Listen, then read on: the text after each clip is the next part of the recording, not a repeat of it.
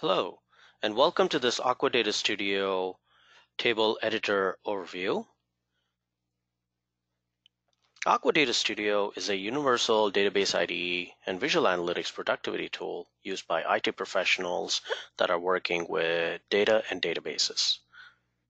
Aqua Data Studio allows you to develop and manage your databases in a variety of ways in terms of performing database access, import, export, and having the ability to visually analyze your data. Aqua Data Studio supports over 30 different database platforms and works on a variety of operating systems such as Windows, Mac OS, and Linux. And finally, Aqua Data Studio supports relational, NoSQL, and cloud-based data sources, making your data easily and quickly accessible. Our agenda for today is going to be an introduction to the table editor, exploring the table editor, altering a table, editing the table data, saving those changes, and finally viewing the new data. So let's get started. Here in my IDE, I have my databases that I'm working with. So here I have a connection to a SQL Server database table. And here I've decided to pick the AdventureWorks 2017 database and choosing the Human Resources schema and the table department. So what we'll do here is I've gone ahead and issued a select statement that will get me the records of all the employees in this department. So I'll go ahead and run this, and this brings out the result set.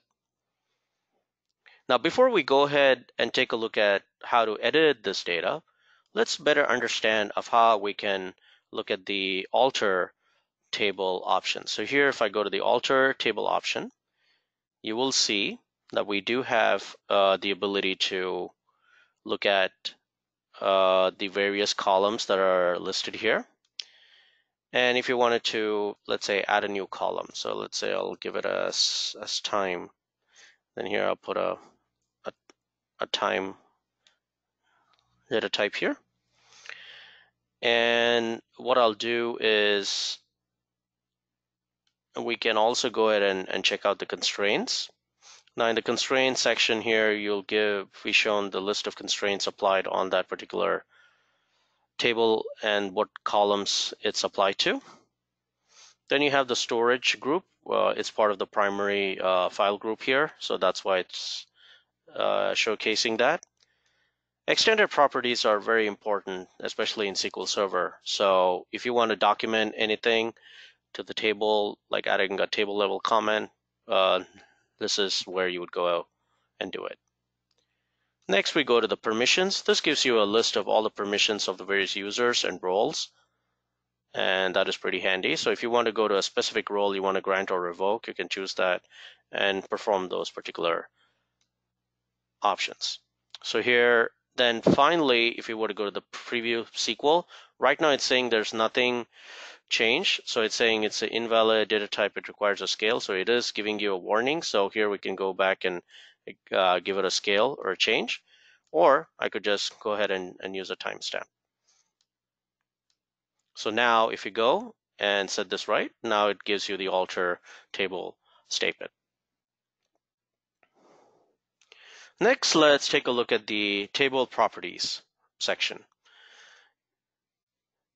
In the table properties, it's similar to the alter. The only difference would be that there's no messages, as well as there's no constraints, and where you can actually go ahead and perform any kind of edits. So this is just a read-only section, so you can view it, and this is very useful if you want to just get some metadata information. We will now move on to how we can actually go ahead and edit the table data.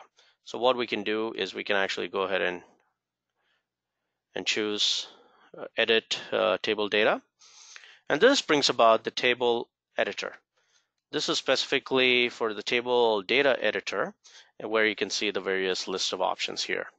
Now, among these rows, I would like to go ahead and make a change to the executive name. So here I'll just call it as executive management. Hit enter. And before I commit the changes, you will see that I can actually go ahead and preview the SQL. And this generates the SQL for me. And also, you have the ability to add either before or after a row. So I can actually go ahead and insert a row before, or I can insert a row after. And then if I do not want to have those, I can just go ahead and select the row and delete it. So then again, if I go back here, it does not change the update statements in any shape or form. I can actually go ahead and hit Control S, or I could go ahead and click on this button that says Save and Refresh. So right now it's in Save and Refresh.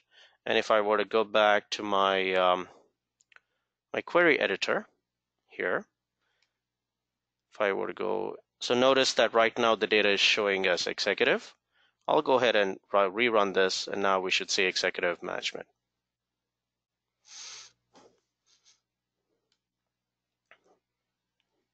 So in summary, Aqua Data Studio provides extensive capabilities to improve productivity for developers, analysts, and DBAs.